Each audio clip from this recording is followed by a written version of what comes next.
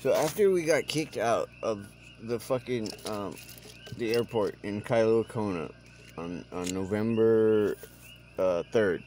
Okay, so they banned Patricia with no due course, no process, nothing. They just said, go away, don't come back for a year. And that's why she's having an issue flying out of here, because American Airlines doesn't fly out of Hilo. You have to spend $100, fly to Oahu, then you can get on, and she has 2 vouchers, a round trip for her, a round trip for me. It's a lot of money. They're not letting her fly out of Hilo because they don't service Hilo, and they're saying she's banned from Kona, which is bullshit. If we just went there and, yeah, okay, shut the fuck up. So we get booted from the airport. We sleep in the median on Queen K fucking highway in Kailua, the busiest fucking highway on the island, right? The cop made us sleep there, and he wakes us up in the morning saying, he's getting calls of fucking 2 people sleeping on the fucking highway. That's because he was an asshole and did not fucking take us where we needed to go, which was a bus stop, a hotel, something, whatever. That's their fucking shit. So, Patricia, I call a cab, Patricia pays for it. We go to the only fucking hotel that's open in Kailua. There's the fucking, the Kona Surf is open, and the Holiday Inn Express in downtown Kailua. We'd already stayed at the Kona Surf. It was $200 a night. Beautiful hotel. I spent $200. Patricia spent $400 for 3 nights. We stayed in that hotel room all of about 4 fucking hours. Whatever. I don't give a shit. So this story is about getting Patricia off the island the first time. When I didn't know what was going on. I just knew that I was into this girl, and I had promised her that I would get her to Philly for her court date. Right? She had a bullshit court date in Bucks County, PA. Written up by Teresa Whitaker in Doylestown. After I'd already, before I flew here to Pahoa with Timothy D'Antonio, mind you, I'm the type of gal, I always look into things. You make sure that your debts are paid, because I was on probation. I know that if you've got any type of, because I was in jail with a ton of girls that were arrested for a ton of reasons. So I was fully aware that if you're going to leave the state, you got to make sure you don't owe the state any money first, especially if you've ever been on probation. So I found out about this $800 charge in Norristown, where a warrant was issued for my arrest. But I paid it off. So you just went there and asked them, and they said, you owe $800? I contacted them. They said, you know what, Patricia, you do owe $800. There is a warrant. But you know what, come on in when you got it, and we got you. And I always get nervous. I was like, all right, I will. But then I sent somebody in to pay it. I went, but then they went in and paid it for me just in case, because I'm like sitting in there like damn holding cell. It's ridiculous. I've done that before. It sucks. And Norristown knows me because I got arrested for going to court and then leaving court. Okay, fair So enough. when I was in jail for only 2 days, when I finally saw the judge, she said to me, if I was, I asked him, I said, if I paid $2,000, agree to pay $2,000 in the next 30 days, will you please release me right away? $800. No. Prior to this, prior event. Talk about the $800. I'm just saying, I know that when I say I'll pay money, I pay money. And the Norristown has this documented. I paid that $2,000 in the 30 days. I said I'd pay it. Valid. So they know when I say I pay money, I pay my money, and that is documented. Just so you know, that is factual. Shut the fuck up. This is my story. Okay, go. I will shut up. This is a story, before I was rudely interrupted, of getting Patricia off this fucking island, okay? So, it took a lot of fucking effort to get her to the airport in Kona, right? The truck meltdown, the batteries, blah, blah, blah, blah, blah. Right? We finally drove over there in the Honda, and, I'm glad that I got John to drive us to the airport that time. The first attempt to get off the island, right? Patricia met John. That was cool because her last name is weird, right? It's McConnell. It's the only reason I ever gave her a shot. It's because of her last name, right? And it wasn't because of some fucking dipshit Republican fucking senator. It's because of Bruce McConnell, star. My but uncle. James V. McConnell is a scientist Bruce McConnell, who was adopted too, and I didn't know that either.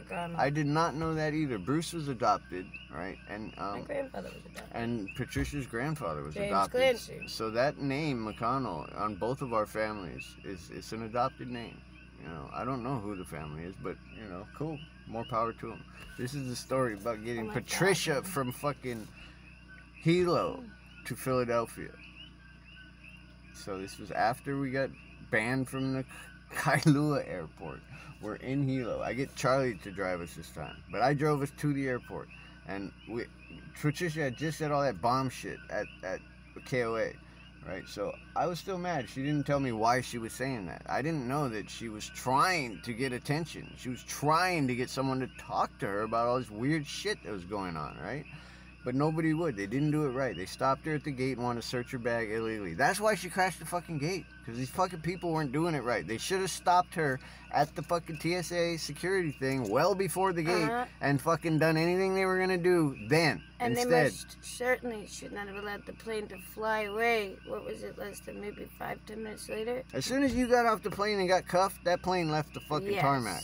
They should not have done that. And yet I was never taken to the station, but the information in which I shared with those officers was shared with officers when they were called to the hotel the next day. The Holiday Inn Express, right? After we slept on the side of the fucking road, we go to the Holiday Inn Express. These are facts. And we went in there. I had a mask on.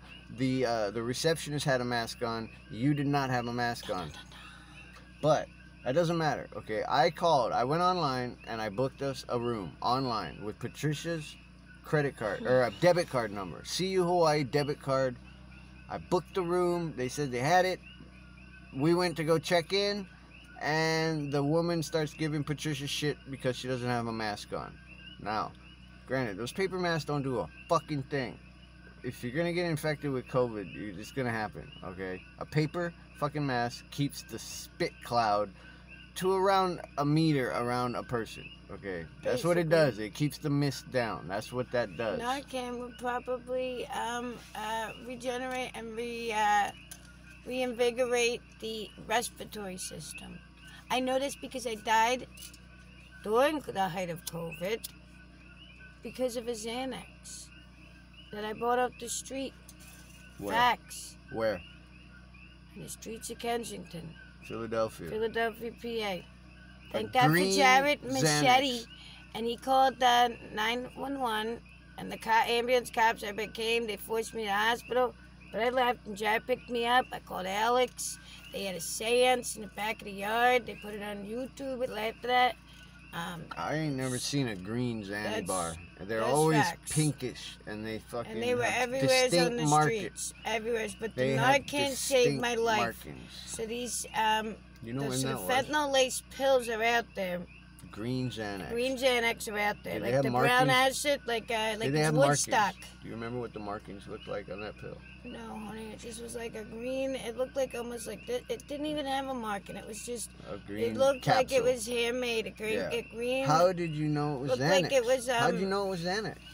The guy said that was some Xanax that he had gotten. That he buys them generic and he buys them, prescribed, whatever. Like he just.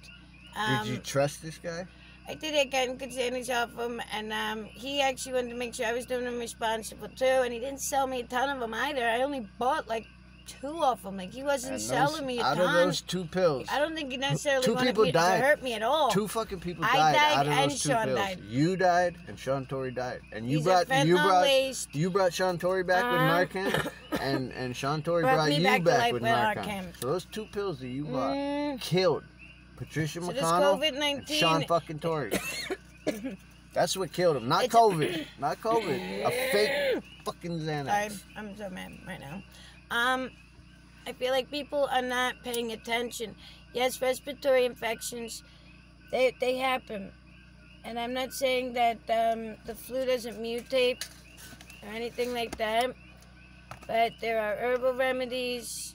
You should not necessarily jump into a vaccine, especially if you've lived through a bunch of waves. You're gonna live with the Ichabod Crane. I don't understand the reference. Ichabod Crane. You kind of gotta just be if you can't let it make us. You can't be afraid of it. It's afraid to be tactic. Around each other, or afraid of the truth. Yeah. Wash your hands. We can be. Wash your fucking hands before you eat. It's fear tactics. Don't believe the fear. Listen, we were no more different the day before everything got shut down and locked down with COVID than we were after it. Point blank facts. And the real issue is with the sulfur and with the climate change, the atmosphere is changing. And if we don't pay attention to that, we're not going to be able to breathe anymore. If we don't pay attention to the trees and the forest and give back to the land and the nature and just slow down on killing people. Just killing people. Love And Love just is understand my that, like, religion. this is ridiculous. This was not a test. This was not a game. This is people's lives. Like, if you're supposed to represent the people as a president of the United States, like, to represent the people, not your particular state, a united nation. One nation, under God, good orderly direction, baby. With liberty and justice for all. all the Hello. gods. All the gods are valid. All of them. All of them. From Greece I died all and the came way back to life, through, like, all the way through Hawaiian gods. All those gods are valid and relevant. Respect all of them. Everybody's got one. Okay. Just because one God doesn't look like another doesn't mean it doesn't have its validity in time or space. And that's The factual. You gods- move through time and space to make it the from this end of gods it to that end are of it. crazy and funny, but they're not fucking insane and they're not fucking stupid. Everything happens for a reason.